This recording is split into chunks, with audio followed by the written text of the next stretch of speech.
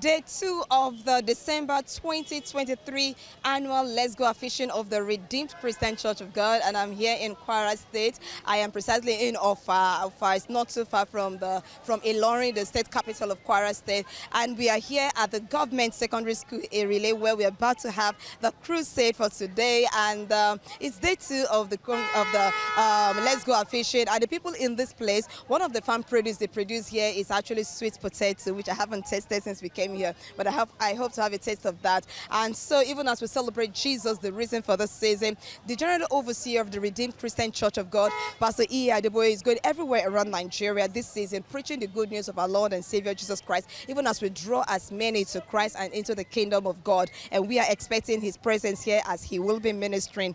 My name is Lillian Okedegbe. I'm saying welcome to Government Secondary School here in ERIN ILE, where we are going to experience the glorious mercy of the Father. As the theme for this year, Let's Go Fishing, is the everlasting Father, whose hand you will be touched today. God bless you.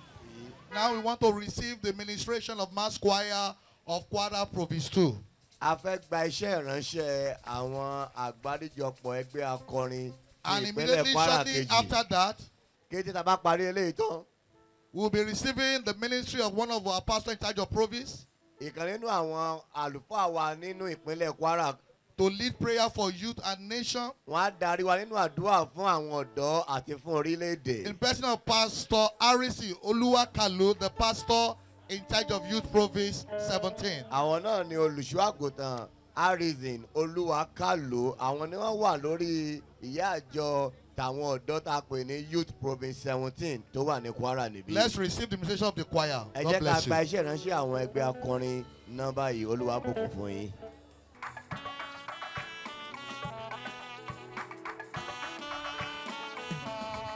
Hey, mo ti ríre gbà o, èmi ti ráàánú gbà o, hallelujah, hallelujah, èmi ti ríre gbà o, mo ti kórè délé, hallelujah, hallelujah, mo ti ríre gbà o.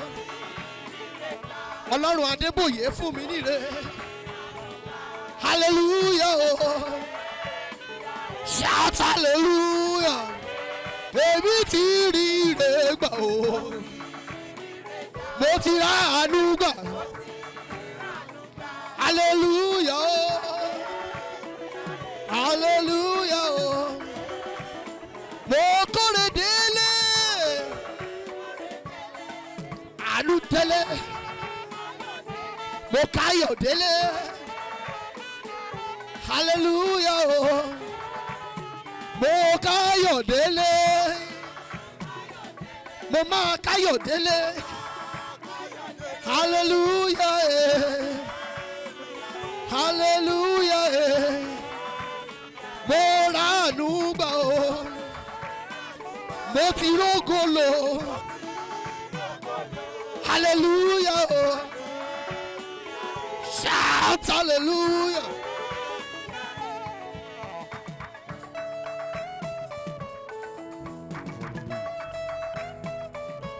If I were you, I will prophesy to my life. This is the season of divine repositioning. Ìbànújẹ́ ti tán, ayọ̀ ti dé. Ìjákulẹ̀ dópin, àlàáfíà ti dé.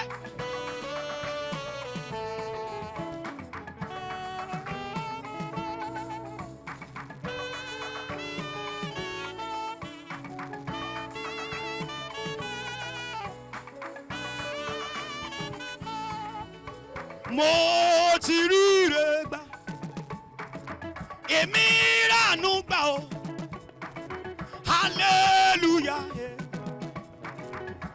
hallelujah, sọ pé mo gba lẹ́tà ayọ̀ àti fìrè wá mi rí o, hallelujah, hallelujah o, ìdààmú mi dópin o. Ẹkún mi ti tán, hallelujah, Hallelujah. Ah, mo ṣoríire o. Hallelujah. Àti tú mi sílẹ̀. Hallelujah. Hallelujah.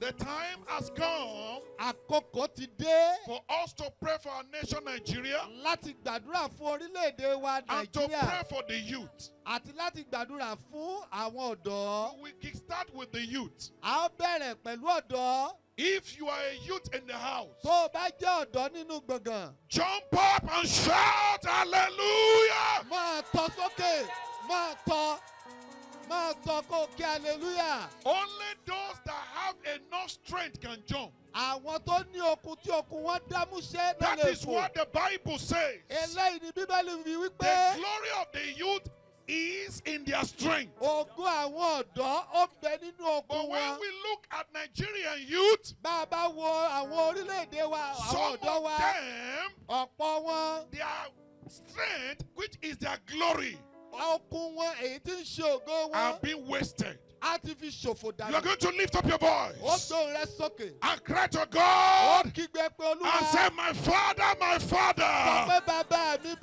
mi the name o. of Jesus, Lórúkọ Jésù ni all o. the strength and the glory of our youths, Gbogbo okun àti ògo àwọn let ọ̀dọ́ them be wa. Ẹ restored. dá wọn padà bọ̀ Open your sípò. mouth and cry to Ó God. yá la ẹnu rẹ kí o Open your gbàdúrà. mouth.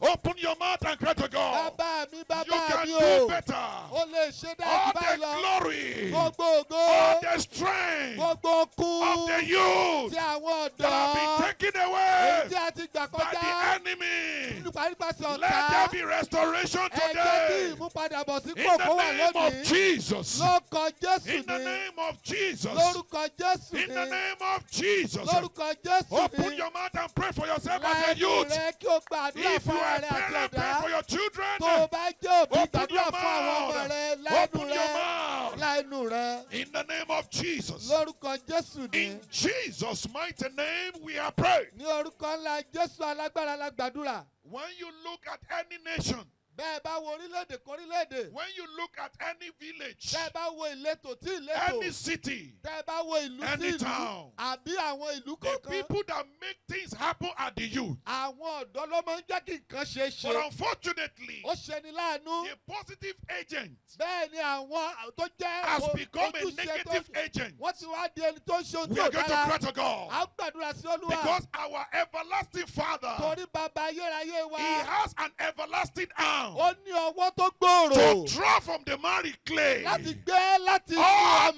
the youth Gbogbo àwọn that have ọ̀dọ́. been wasted by the Èyí enemy. tí ọ̀tá ti ń fi Lift àkókò up your wọn voice ṣòfò. and say, my Father, my Ní ọ̀rẹ́ Father, sọ́kàn sọ pé bàbá mi in the bàbá mi name o. of Jesus, Lórúkọ Jésù ni. stretch your everlasting arm Ó yá na ọwọ́ ńlá rẹ̀ ọwọ́ to ayérayé. rescue all our youth Láti dóòlà gbogbo from ọ̀dọ́. destruction. Kúrò nínú Open ìparun. your mouth and cry to La ẹnu God. rẹ kí o gbàdúrà. Stretch forth your everlasting Ọwọ́ arm ayérayé to rẹ̀ rescue rẹ̀. all our youth Láti dóòlà gbogbo from ọ̀dọ́. every Kúrò destruction, nínú gbogbo from ìparun. every part of Kúrò destruction. nínú gbogbo ọ̀nà ìparun. Open your mouth and cry for the youth. La ẹnu rẹ kí o gbàdúrà Open fún your mouth, ọ̀dọ́. open your mouth. La ẹnu rẹ, la And ẹnu if you rẹ. are the youth in the house, pray for Ọ̀rẹ́ yourself. jẹ́ ọ̀dọ́. Open your mouth. La ẹnu rẹ. In Jesus' mighty name, we are praying. Ní orúkọ ńlá Jésù alágbára la gbàdúrà.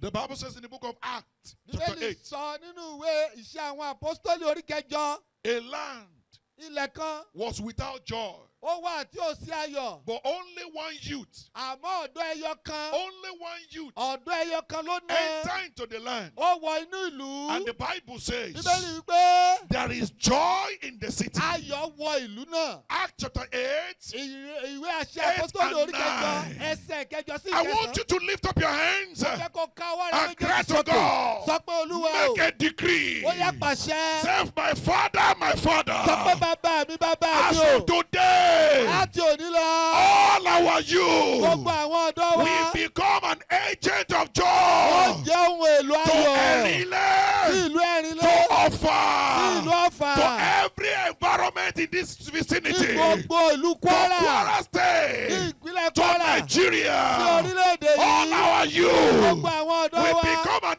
agent of Ó jẹ́ joy ohun èlò to our ayọ̀. nation Sí Nigeria. orílẹ̀-èdè wa. Open your mouth. Lẹ́nu rẹ̀. Open your mouth. Lẹ́nu rẹ̀. Open your mouth. Lẹ́nu rẹ̀. In the name of Jesus. O lè gbàdúrà jù báyẹn In lọ. Jesus' mighty name we are praying. Ní orúkọ ńlá Jésù alágbára la gbàdúrà. Why do we combine the prayer for youth and nation together? Kí ni èrèdí tí a fi pa àdúrà àwọn ọ̀dọ́ àti In orílẹ̀-èdè that pọ̀? Acts chapter 8, Ní ìṣe àpọ́stólì orí it kẹjọ was yìí, a youth ọ̀dọ́ ni that entered into a land. olówó ìlú kan. That land was having a lot of problems. Ilẹ̀ yìí ó ní oríṣiríṣi ìṣòro. The same thing happened in 2 Kings chapter 2. Eléyìí náà ló ṣẹlẹ̀ ní Only àwọn ọba one kejì youth. ẹsẹ̀ kejì. Only one youth called Elijah.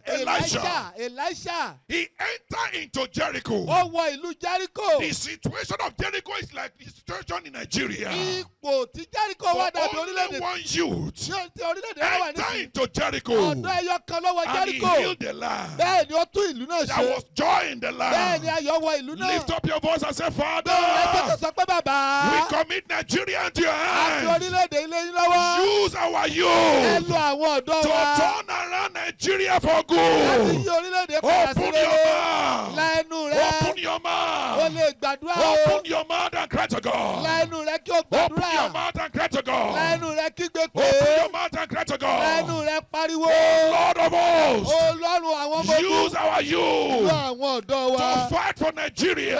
jà forílẹ̀-èdè Open yìí. your mouth. Lẹ́nu rẹ̀. In Jesus' mighty name we are praying. Ní orúkọ ńlá Jésù alágbára la gbàdúrà. The Bible says Bíbélì pé there was a war between Israel bẹ́ẹ̀ ni ogun kan wà láàrin and the Ísírẹ́lì Philistines. àti àwọn ọmọ In Fílístínì Nigeria, ní Nàìjíríà. there is a war between us, human being in Nigeria, citizens of Àwọn Nigeria, ènìyàn aráàlú Nàìjíríà ogun kan and wà bad láàrin wa. economy, Àti èkó corruption, àti ìjẹ́bàjẹ́ darkness, àti òkùnkùn hunger. àti ebi. There is a battle. Bẹ́ẹ̀ ni ìjà wà. But God used only one you Àwọn Ọlọ́run lo to ọ̀dọ́ kan confront Philistines. láti dojúkọ àwọn God Fílístínì. Goliath. À ń pè And he onígòláyàtì. cut off his head. Bẹ́ẹ̀ ni ó gé orí rẹ̀. Raise up your right hand if you are youth in the house. Gbé ọwọ́ ọ̀tún rẹ̀ sókè tó bá This jẹ́ is ọ̀dọ́. your sword today. Eléyìí ni idà rẹ And cry to lónìí. God and say, my father, my Sọ pé father. bàbá mi In o. the name of Jesus. Lórúkọ Jésù ni. Every Goliath Gbogbo Gòláyàtì. of Tó hunger. febi pa wá. Every Gbogbo Goliath Gòláyàtì. of darkness. Òkùnkùn. Every Gbogbo Goliath Gòláyàtì. of corruption. Àti àwọn In ìjẹkújẹ. Nigeria, Lórílẹ̀-èdè I yìí. call their head Ó off. gé orí wọn dànù. Open your mouth and begin Ó to yá, cut ẹ their máa head gé. off. Bẹ́ẹ̀ máa You are gé. the one God want to use Ìwọ lọ́lọ́run to fẹ́ lò. turn around Nigeria. Láti mú orílẹ̀-èdè padà Open bọ̀ your sípò. mouth. Lẹ́nu rẹ̀. Open your mouth, cry to Lẹ́nu rẹ̀ God. kígbe pé. Open your mouth, cry to God. Lẹ́nu rẹ̀ kígbe pé. In Jesus' mighty name we are praying. Ní orúkọ ńlá Jésù alágbára lágbàdúrà. Lastly,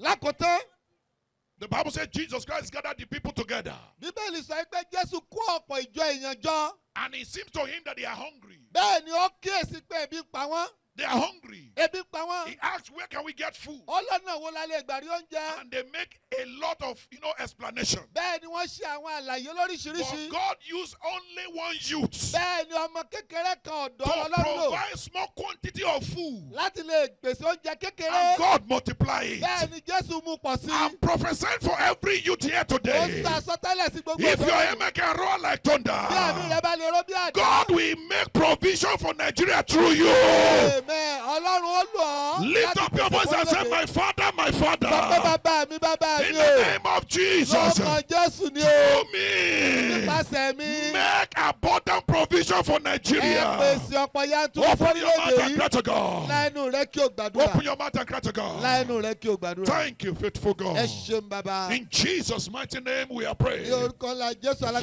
Father, eternal rock of ages, we give you praise. Bàbá àpáta ayérayé a fi ìyìn fún We yín. bless your holy name. Àbùkù orúkọ mímọ́ yín. You are the owner of Nigeria. Ẹ̀yin lẹni orílẹ̀-èdè You are Nàìjíríà. the owner of the youth. Ẹ̀yin lẹni ọ̀dọ́. And you make use of youth Ẹ̀yin a máa mélòó as an ọ̀dọ́. agent of change. Gẹ́gẹ́ bí ohun èlò For all yípadà. nations you have interest in. Fún gbogbo orílẹ̀-èdè tẹ́ We bá all nífẹ̀ẹ́ know that sí. you have interest in A mọ̀ pé Nigeria. ẹ nífẹ̀ẹ́ You Nàìjíríà. have interest in the relay Ẹ land.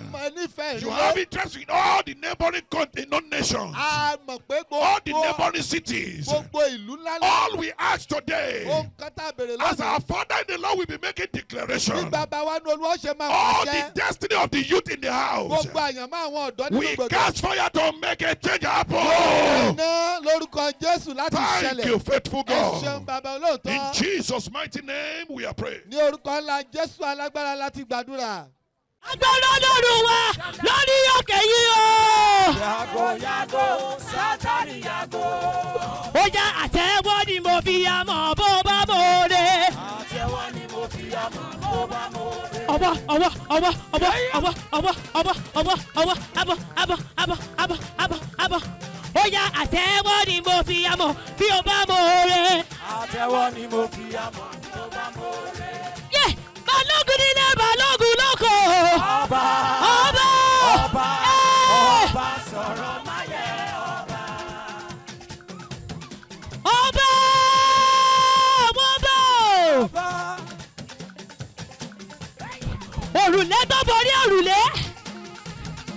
Ọlọ́run gbogbo ẹran o. Ọlọ́run àwọn ọmọdé o. Ọlọ́run ọkùnrin. Ọlọ́run obìnrin. Ọlọ́run ọ̀dọ́ o. Ọlọ́run lòdò dáwà. Èmi inú àwọn wòlíì. Èmi inú gbogbo ènìyàn. Balógun nílé balógun lóko. Ọba ọba ọba ọba sọ̀rọ̀ máyẹ̀ ọba. Balógun nílé balógun lóko. Ọba ọba ọba ọba sọ̀rọ̀ máyẹ̀ ọba. ẹ̀jẹ̀ ń dá. Ijó ẹ̀dá. Ìwọ kan wọn àwọn ẹni tó wà lẹ́gbẹ̀ẹ́. Jẹ́ kó máa fi eré gbàjọ́ tiẹ̀. Kó dẹ̀ máa fi jó gbàre tiẹ̀ lọ́wọ́ ẹ̀. Ẹ̀jẹ̀ ń dá. Ẹ̀jẹ̀ ń dábìrà fún Jésù o. Ẹ̀jẹ̀ dábìrà fún ọba ọlọ́lá. Ẹ̀jẹ̀ ń dábìrà fún Jésù o. Ẹ̀jẹ̀ dábìrà fún ọba ọlọ́lá. Ó yẹ pariwo ògo ògo pariwo ògo mi ò gbọ́ lápá bíbáyìí lápá bíbáyìí lápá bíbáyìí ògo ògo ògo ògo Jésù Jésù Jésù Jésù o. Jésù o. Ẹ pé orúkọ Jésù. Everlasting Father, King of glory. Ó yá ẹ̀fọn pé náà kíkan. Ìpè ìyìn rere. Ayérayé o, ó dún dákẹ́ ìdádó. A lè sí gbogbo. A ó máa ti dé. Ọdún iná sílẹ̀ sílẹ̀ padà ẹlẹ́ṣẹ̀ padà. Ọdún iná sílẹ̀ sílẹ̀ padà ẹlẹ́ṣẹ̀ padà. Tó bá rí bẹ́ẹ̀, ìdá ni májẹ̀mú mi o. Ó yá jọ́sọ̀ tó jọ́sọ̀ sí. Mo jọ́ lórí ọ̀tá rẹ. Ìdá ni májẹ̀mú mi o. Mo fẹ́ kó gbóṣùbà fọ́ba àwọn ọba olúwa àwọn olúwa.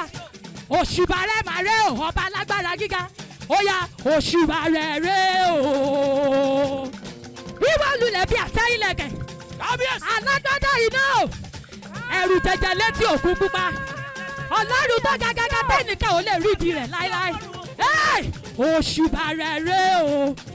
Ọba tá ò rí. Tá a rí iṣẹ́ ọwọ́ rẹ̀. Òṣùbà rẹ̀. Òṣùbà òṣùbà. Òṣùbà rẹ̀ rẹ̀ o. Ayérayé ayérayé. Òṣùbà rẹ̀ rẹ̀ o. Ọba tá ò rí.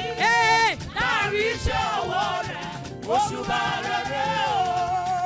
Mo ní òṣùbà òṣùbà òṣùbà òṣùbà òṣùbà òṣùbà òṣùbà rẹ̀ rẹ̀ o. Òṣùbà rẹ̀ rẹ̀ o. Ọlọ́run tá ò rí. Tá a rí iṣẹ́ ọwọ́ rẹ̀. Òṣùbà rẹ̀ ẹ pariwo lókè. Òṣùbà rẹ̀ rẹ̀. Òṣùbà rẹ̀ rẹ̀ o. Ọba tá ò rí. Tá a rí iṣẹ́ ọwọ́ rẹ̀. Òṣùbà rẹ̀ rẹ̀ o. Ó yá ẹkú ẹ̀bẹ̀. Ẹkú ẹ̀bẹ̀. Please join me to welcome Daddy to the podium. Ẹ jọ̀wọ́ ẹ pẹ̀lú mi láti pe bàbá wa sórí pẹpẹ. Bàbá wa.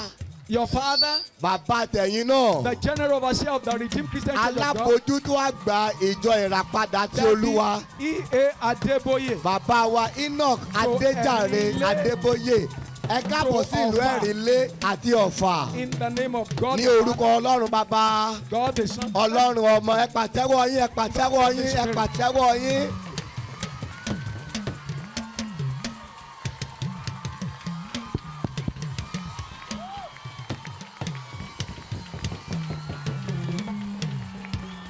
Thank you. Thank you. Let somebody shout hallelujah. Ẹ jẹ́ kí ẹnìkan kó ké hallelujah.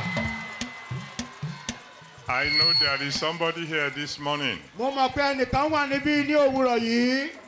It doesn't matter what the devil may try. Kò ní fi ṣe ohun tí Sátánì tó lè gbà ní ìyànjú.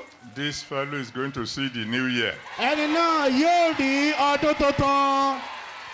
Now, if you are that one, let me hear you shout a big Tó hallelujah. bá jẹ́ pé ìwọ ni ẹni náà jẹ́ kí n rí ọkọ̀ ké hallelujah. Please be seated. Ẹ jọ̀wọ́ ẹ jẹ́ kí a jókòó. Normally, when we go a fishing like this, Bí a ti máa ṣe nígbà tá a bá lọ fún ìpàdé ẹ jẹ́ kí a lọ pẹja.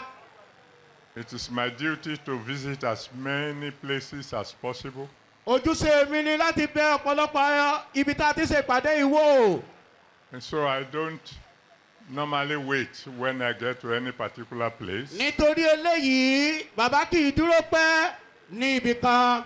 I come down, I pray for the people, and then I go to the next one.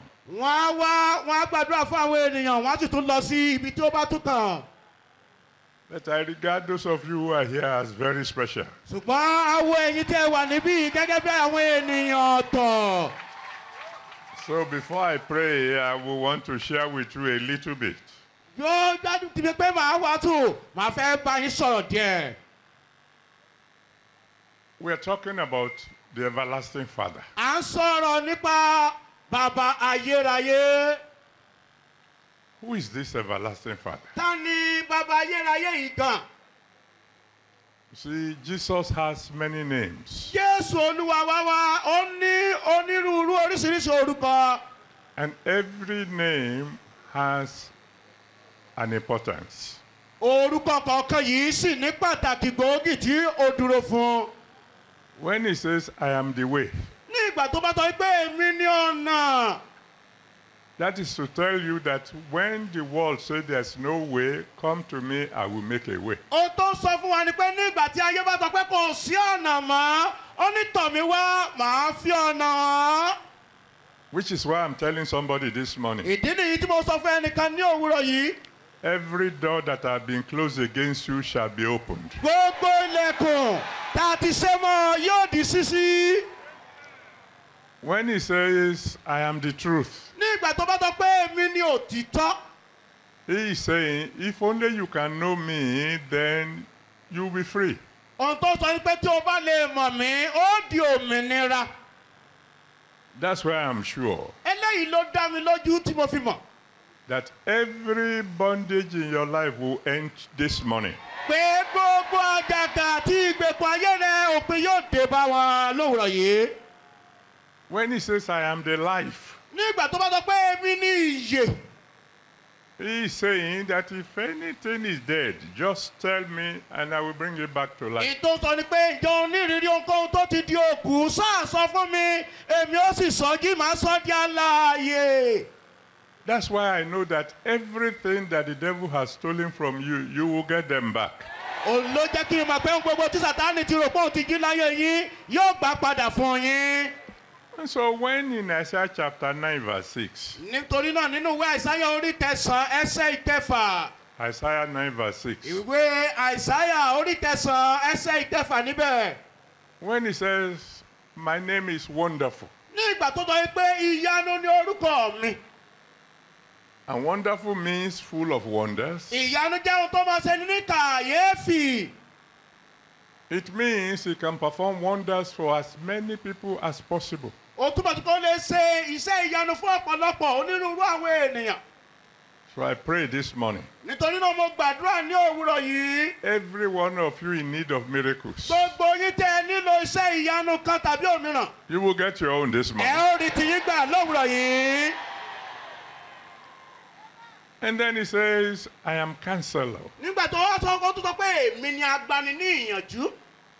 That is somebody who will give you advice when nobody else can do so. Ẹni náà tí yóò fún yín ní ìmọ̀ràn nígbà tí kò sí ẹni kankan tó lè gbà ọ́ ní ìmọ̀ràn.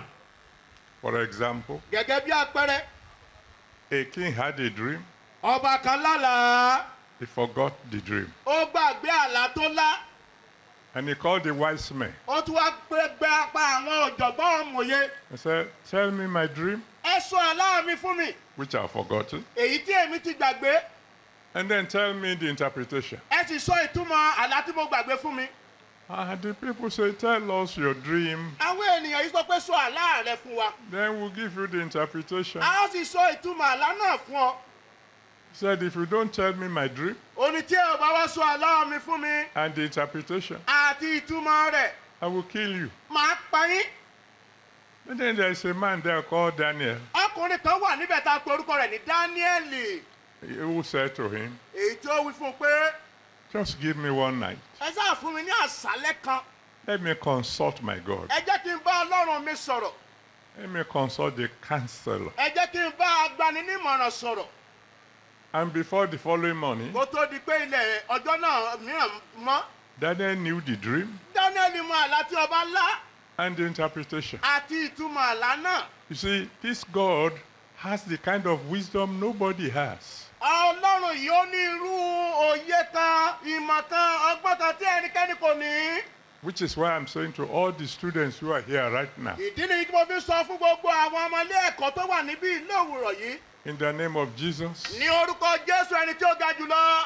you will never fail another exam. Ẹ ò ní kùnà mọ́. And then he says his name is Mighty God. Ó ti tún sọ pé orúkọ mi ni Ọlọ́run Elédùmarè. The one who can do anything. Ẹni náà tó lè ṣe ohun gbogbo.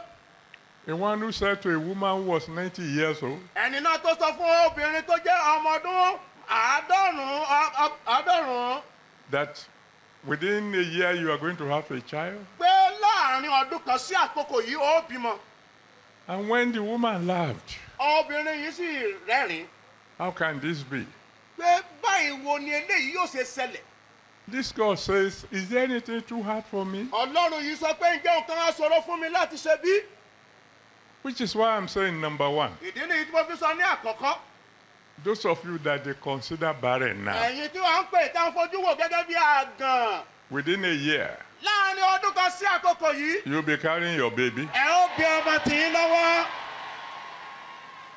Number two, Ẹlẹ́ẹ̀kejì, in the life of somebody here today, nílé ayé ẹnìkan tó ń bẹ níbí lónìí, all those things they consider impossible will become possible. gbogbo kò ṣeé ṣe yóò di ṣíṣe pátápátá.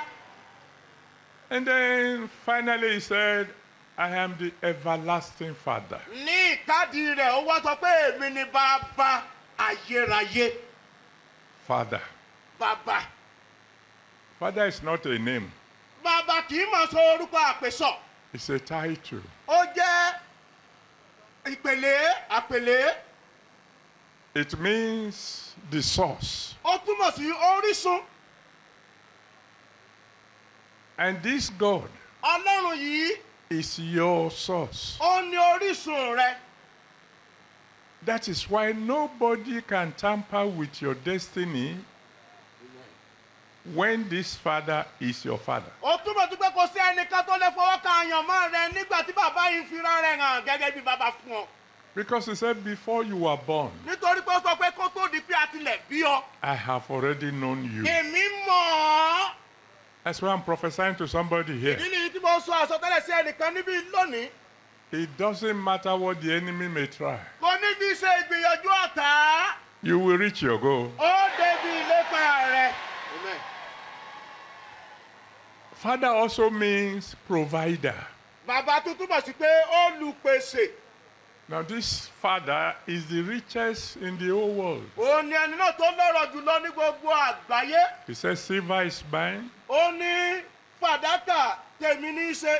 gold is mine. Wúrà pẹ̀lú èmi ni mo ní. He's the one who can make rich without adding sorrow. Ó lẹni náà tó lè fúnni lọ́rọ̀ láì fi làálàá àti ìbànújẹ́ kún. So whether you believe it or not, Bóyá o gbà á gbọ́ tàbí o gbà á gbọ́. there's somebody here today, Ẹnìkan bẹ níbí lónìí. before the end of the year, Kó tó di pé ọdún yìí pajúdé. God is going to do something Ọlọ́run yóò ṣe ohun kan àkànṣe. that your family will never know poverty again. Tí ẹbí rẹ kò fi ní mọ̀ òṣì mọ́ láéláé. And then they call him everlasting. Wọ́n wá pè ní ayérayé. You see, if the president is your father, Tí ààrẹ bá jẹ́ bàbá rẹ, you will enjoy the powers of presidency for 8 years. ó gbádùn ọmọ rẹ fún ọdún mẹ́jọ. But after 8 years, Lẹ́yìn ọdún mẹ́jọ bá parí, your father will become ex-president. a wá máa pe bàbá rẹ ní ààrẹ àná. But this father we are talking Ṣùgbọ́n bàbá about tí a ń sọ̀rọ̀ nípa rẹ̀ yìí, is father forever. bàbá ayérayé ni. Nobody voted for him. Kò sẹ́ni tó dìbò yàn án. He was not in power because of votes. Kì í ṣe pé wà ní àṣàkóso nítorí pé a dìbò yàn án. And so nobody can vote him out of power. Ìdí nìyí kò sí ẹnìkan tó lè yọ ọ́ lóyè. His name is I am. Orúkọ rẹ̀ ní èmi ni tí ń jẹ́ èmi ni. He was the one before. Òun ló ti wà lánàá. He was the one present. Òun ló wà lónìí. He will be the one tomorrow. Òun náà ni yóò tún máa wà lọ́la. Let me hear somebody shout hallelujah. Kẹ́nìkan kó ké hallelujah. That is why as soon as you know him, Alábàjọ ní kété tó o bá ti mọ̀ ọ́. your blessings will continue forever. Ìbùkún rẹ yóò wá wà títí láé. The big question, however, is this. Ìbéèrè ńlá náà wá ní eléyìí. Are you one of his children? Ǹjẹ́ ìkan lára àwọn ọmọ rẹ̀ ní ìwọ ṣe?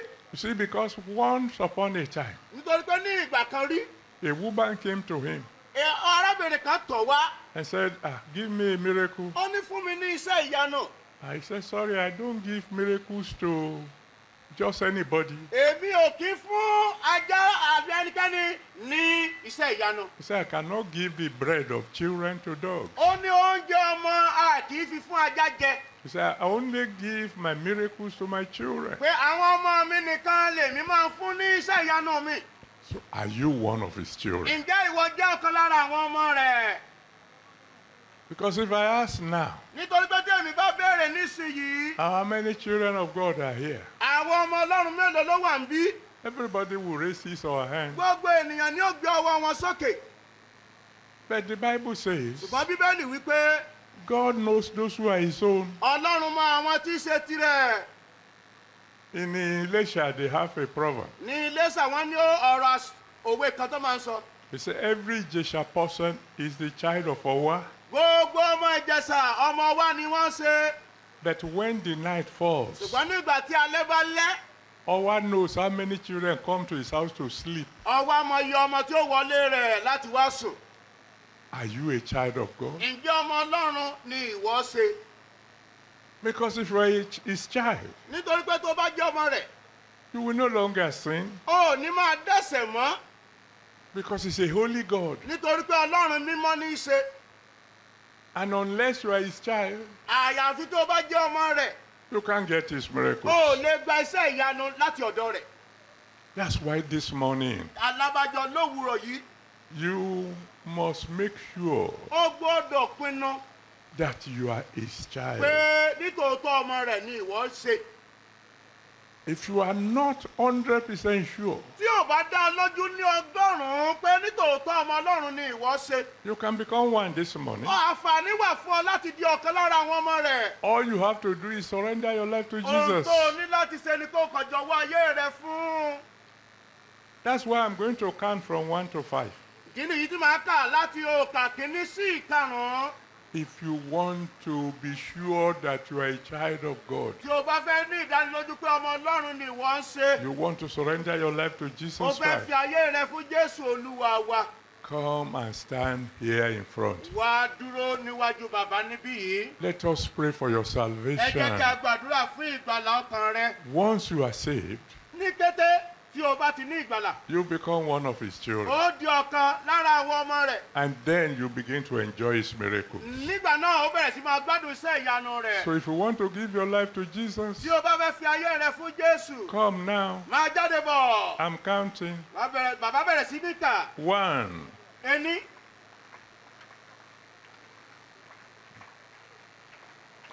2. èjì. Don't wait for your friend. Má dúró di ọ̀rẹ́ rẹ.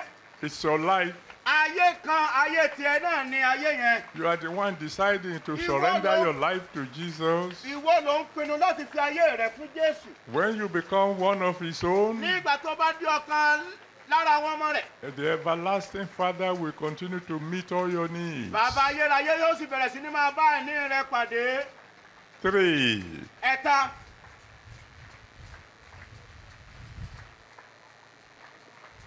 And today is your day of salvation. Òní sì ni ọjọ́ ìgbàlà rẹ. Don't delay. Má ṣe fà sẹ́yìn.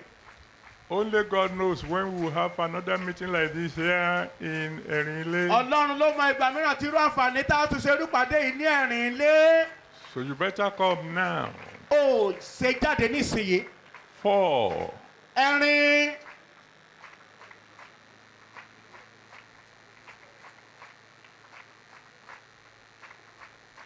Hurry up, hurry up, hurry up. Yára kankan. Yára kankan.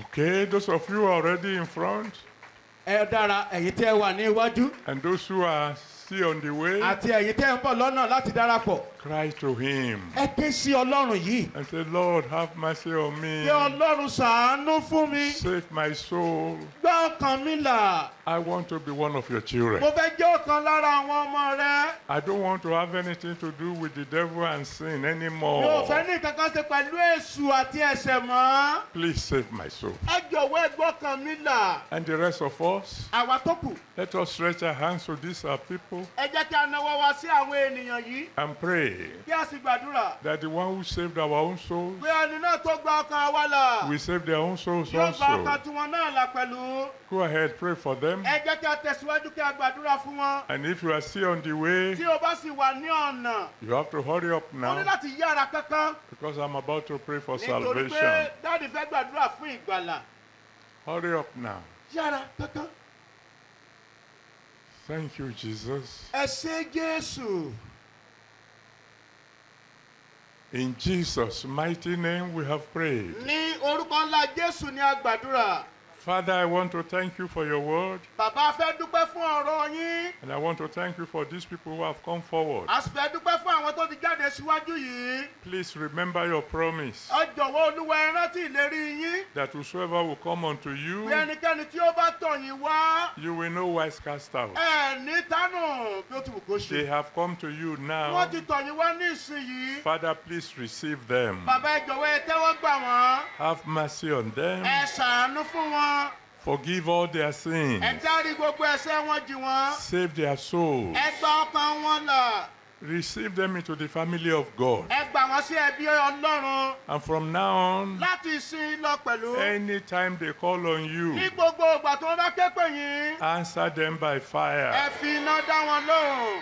In Jesus' mighty name we have prayed. Ní orúkọ ńlá Jésù ni a gbàdúrà. Amen. Àmín. Now I rejoice with those of you who have come forward, Mo bá ẹ̀yin tẹ́ ti jáde síwájú yọ̀. and I'm promising you Bàbá sì ń ṣe ìlérí fún yín. that by the grace of God, Pé pẹ̀lú oore ọ̀fẹ́ Ọlọ́run. from now on, Láti ìsìn lọ. I will be praying for you. Wọ́n á máa gbàdúrà fún yín. And very soon you'll be receiving miracles, Láìpẹ́ jọjọ yóò máa rí iṣẹ́ ìyanu gbà. even those who have not asked for. Àti àwọn nǹkan tẹ́ ẹ̀ tí ìbéèrè fún. Then you will know somebody is somewhere Ẹ praying sì for mọ̀ you, pé ẹnìkan wà níbi kan tó ń gbàdúrà fún yín. and that someone will be me. Ẹni náà yóò sì jẹ́ bàbá wa lólúwa. That's why I will need your names, Ìdí nìyí tí wọ́n nílò orúkọ yín. your address, Ibi tẹ́ àdúgbò ibi tẹ́ ń gbé. and your prayer requests. Àti ẹ̀bì àdúrà yín. And I promise you I'll be praying for Wọ́n sì you. ṣe ìlérí pé wọ́n máa gbàdúrà fún yín. But you wait where you are ẹ ó now wá dúró níbi tẹ́ ẹ wà yẹn. because I want to pray for everybody nítorí pé bàbá fẹ́ gbàdúrà fún gbogbo wa. before you pray for ó yourself. torí pé àwa fúnra wa à ń gbàdúrà fúnra wa. Now, those of you who believe àwa tí a gbàgbọ́ that today is your day, pé òní ni ọjọ́ tiwa. that God is going to answer you today, pé ọlọ́run yóò dá wa náà lónìí. stand on your feet ẹ jẹ́ kí a dìde lórí ẹsẹ̀ wa. and shout kí a sì hallelujah. ké hallelujah. Now, I'm going to pray for you first, wọ́n á gbàdúrà fún wa ṣáájú. and then you are going to ask God àwa náà ó sì béèrè lọ́wọ́ ọlọ́run. for a Christmas present. ẹ̀bùn kérésìmesì. You ask him for a miracle so big, only God can do it. iṣẹ́ ìyanu gbòógì kan náà tó jẹ́ pé ọlọ́run nìkan ló lè fún ni. So I'm going to pray first. àwa kọ́kọ́ gbàdúrà fún wa. My Father, my God, bàbá mi àti ọlọ́run mi. I want to thank you for this day. mo fẹ́ dúpẹ́ lọ́wọ́ yín fún òní I yìí. want to thank you for these people who are here. mo fẹ́ dúpẹ́ lórí ayé àwọn ènìyàn yín tó wà níbí yìí. Please accept our thanks in Jesus' ẹ name. jọ̀wọ́ ẹ gbọ́ ọpẹ́ wa lórúkọ jésù. I'm committing everyone here into your hands. mo jọ̀wọ́ gbogbo àwa tó wà níbí sí ìkáwọ́ yín. Whatever they ask you today, ohunkóhun tó wù kí wọ́n béèrè lọ́wọ́ yín lónìí. before the sun sets, kó tó di pé òòrùn wọ̀. give unto them. ẹ fi fún wa. If they ask for tí healing, wọ́n bá béèrè fún ìwòsàn. give it unto ẹ them. fi fún wọn. If they ask for progress, tí wọ́n bá béèrè fún ìtẹ̀síwájú. give unto them. ẹ fi fún wọn. If they ask for anointing, tí wọ́n bá béèrè fún ìfàmì òróró yàn. give unto them. ẹ fi fún wọn. If they ask for fruitfulness, tí wọ́n bá béèrè fún ìléso. Father, give unto them. ẹ fi fún wọn. If they ask for breakthrough, tí wọ́n bá béèrè fún àlùyọ. Father, give unto bàbá them. ẹ fi fún wọn. Everybody here today, gbogbo àwọn tó wà níbí lónìí. before Christmas Day, kó tó di ọjọ́ kérésìmesì. let them have their testimony. jẹ́ kí wọ́n ní ẹ̀rí.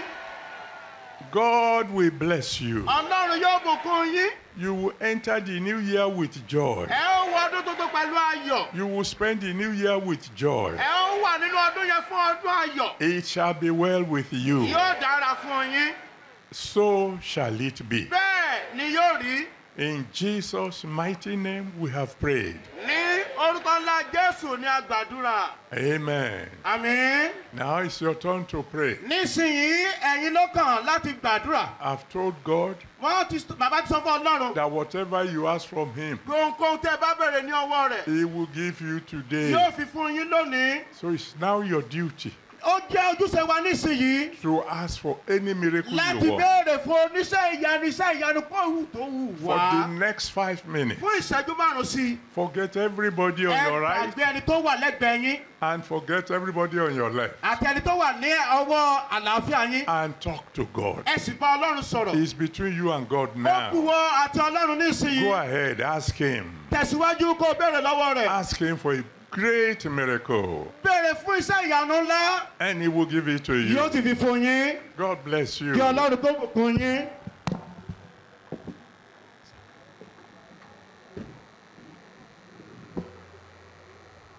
Glory be to God for the soul saved today, and the experience of being in the presence of the Father is actually indeed a worth being. And also thank God for this season as we're celebrating Jesus Christ, the birth of our Lord and Savior Jesus Christ. We also thank God that people are getting to know him even through the ministration of our highly esteemed Father in the Lord, the General Overseer of the Redeemed Christian Church of God, Pastor E.A Adeboye.